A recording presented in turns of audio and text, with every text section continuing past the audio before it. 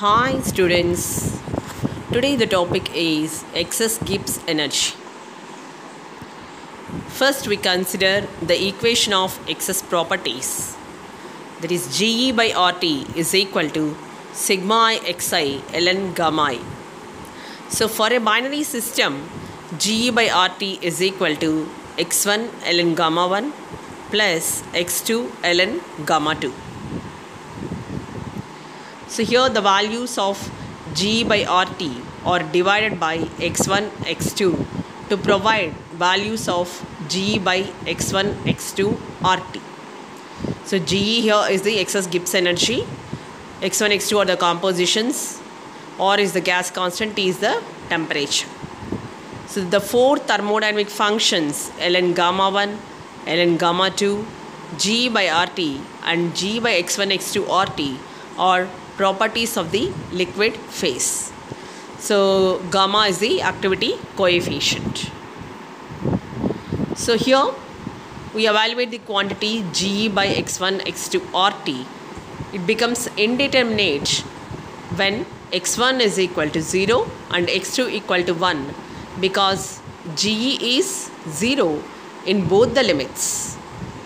So similarly the product x1, x2 also. So for x1 tends to 0 by L'Hospital's rule. So this is one of the rule which you have studied in mathematics. So by L'Hospital's rule, limit x1 tends to 0, G by x1, x2, RT becomes limit x1 tends to 0, G by RT by x1. So this can be written as limit x1 tends to 0, d of G by RT by dx1. So the derivative is found by the differentiation of the above equation. That is, the first equation G by RT is equal to x1 ln gamma 1 plus x2 ln gamma 2.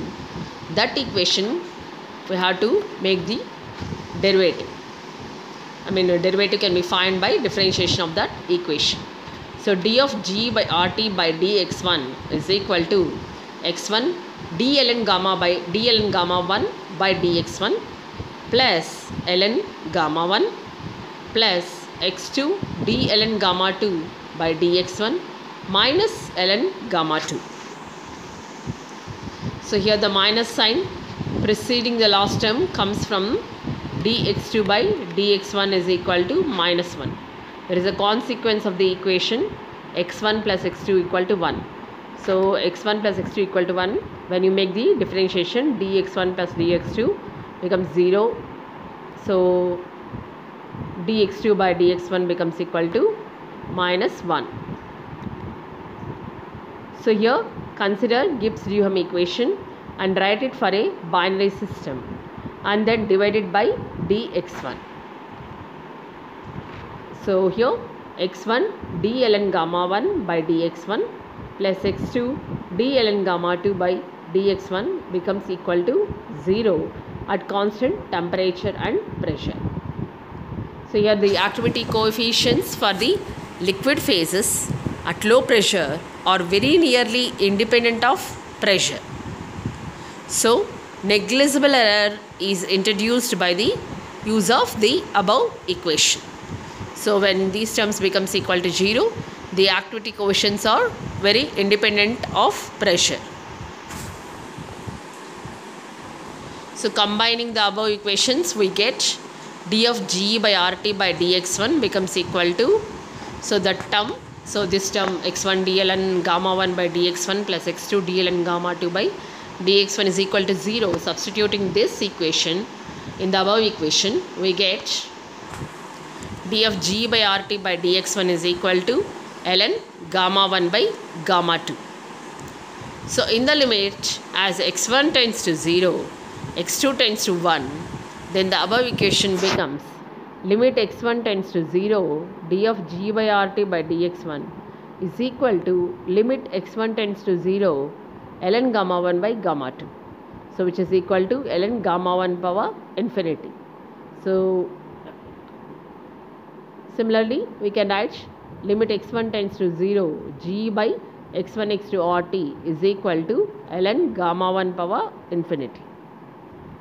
Similarly, as x1 tends to 1, that means x2 tends to 0, limit x2 tends to 0, g by x1 x2 rt is equal to ln gamma 2 power infinite. So the limiting values of g by x1 x2 rt are equal to the infinite dilution limits of ln gamma 1 and ln gamma 2. So again consider the equation x1 dln gamma 1 by dx1 plus x2 dln gamma 2 by dx1 is equal to 0. So rearranging the equation, d ln gamma 1 by dx1 is equal to minus x2 by x1 d ln gamma 2 by dx1. So here this shows the direct relation between the slopes of curves drawn through the data points for both ln gamma 1 and ln gamma 2. So when x2 tends to 0, the slope of ln gamma 1 curve is 0. Similarly, when x1 tends to 0, the slope of ln gamma 2 curve is 0. So when one composition tends to 0, ln gamma 1 curve is 0, and x1 tends to 0, ln gamma 2 curve is 0. So for each ln gamma I equal to 1, 2 curve becomes horizontal at xi equal to 1. So